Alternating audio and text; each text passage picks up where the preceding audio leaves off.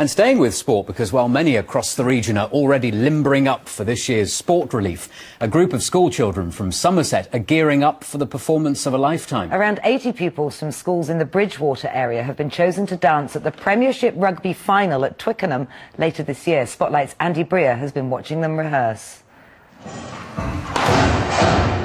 Half-term's been a bit different for these Somerset pupils. Every day, 6 hours of intense choreography ahead of their appearance at Twickenham in front of more than 80,000 rugby fans.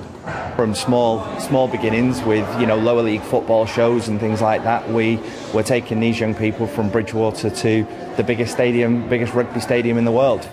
The dance will be led by Tiger Drew Honey, teenage star of BBC sitcom Outnumbered, who's been getting some top tips from former England international and Strictly runner-up Matt Dawson.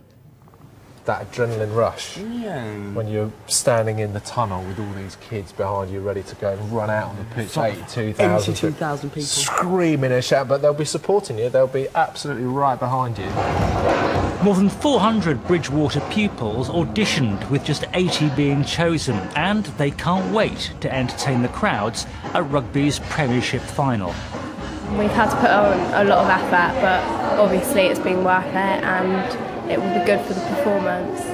It's just the feel at Twickenham, like the stadium, where it's just electric. Now, which side eventually lifts the coveted Premiership trophy at the end of May remains to be seen. But Premiership rugby sides are very much involved in this year's sport relief campaign, hoping between them to raise around £250,000. Now, to find out how you can get involved, you can log on to the BBC website. Andy Breer, BBC Spotlight, Bridgwater.